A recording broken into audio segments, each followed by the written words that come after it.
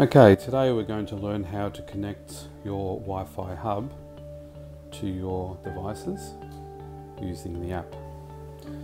As you can see here down the bottom right hand corner, there's a little Wi-Fi logo. So first thing to do is make sure your Wi-Fi hub is plugged into the wall.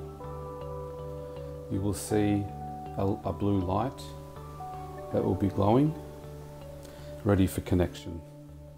Have your Wi-Fi router name and your Wi-Fi password ready.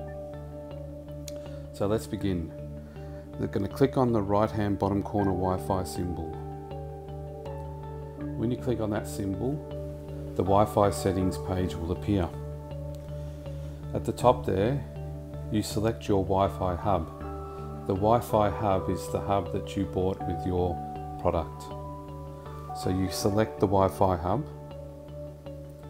The next thing to do is to select the Wi-Fi network. Please note, the Wi-Fi hub will only connect to 2.4 GHz networks. You can see on the screen here that it's a 5G network.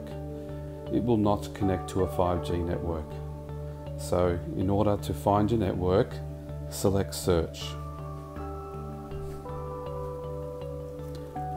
The app will search for Wi-Fi names, and you go through the list and select your Wi-Fi name. In this instance, I'm going to select my one here that says Wi-Fi A148C5.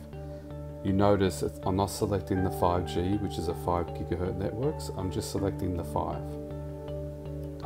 Once I select the 5, you will need to select your Wi-Fi password.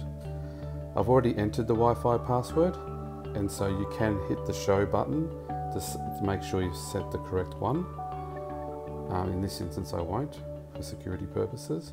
But once that Wi-Fi password is entered, you press connect. Please wait up to 2 minutes for the Wi-Fi to negotiate your router and connect to your Wi-Fi router. Once you've done that, you'll notice that the products that are selected will have a Bluetooth symbol or a Wi-Fi symbol. If it's a Bluetooth symbol, then your product is in Bluetooth range.